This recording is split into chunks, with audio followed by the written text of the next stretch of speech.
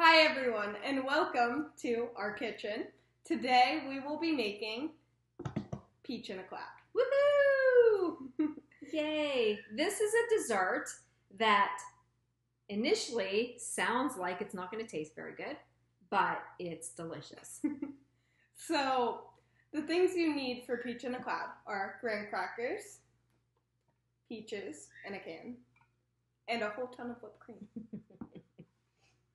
And Plastic bag. a baggie. So first, You take a graham cracker, and you put it in the baggie. Second, you open the peaches. I'll take that. Okay. Take out a couple peaches. You know, as many or as little as you want. We'll do 3. Okay. 3 peach slices. And we got the peach slices.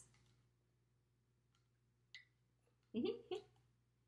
They're harder to pick than they look. And then You take the whipped cream, and you put a scoop of whipped cream. or however much you want. Give me another scoop. Okay. And then you seal up the Ziploc baggie, and you want to make sure that you push all of the air out, of it.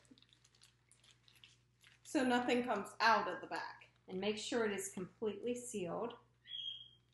Okay, and then Sydney's going to do the honors. And then you just mush it up. Make sure to get the graham crackers all the way.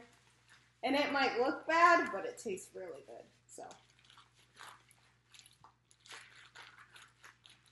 This is my breakfast this morning.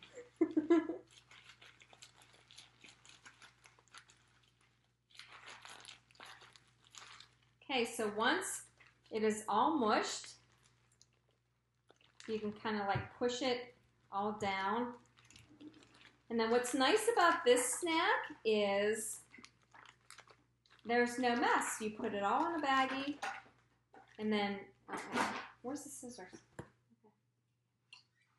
You take scissors and you clip off just the a end, little bit of the end, and then this is how you eat it. You squirt it in your mouth. And there you have peach peach in in a a cloud. cloud. Have a good day. Have a good day. Enjoy your snack.